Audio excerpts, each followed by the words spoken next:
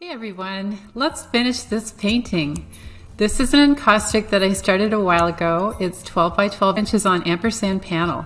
So adding a little bit more of my encaustic medium pellets and making that red color into more of a glaze. And then of course I'm fusing, applying more of this lovely red glaze.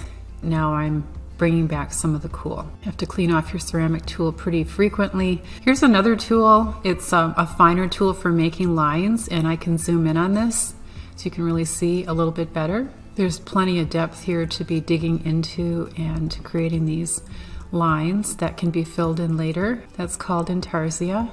And now I'm just diluting a cool color. This is phthalo blue, and it's really been thinned out.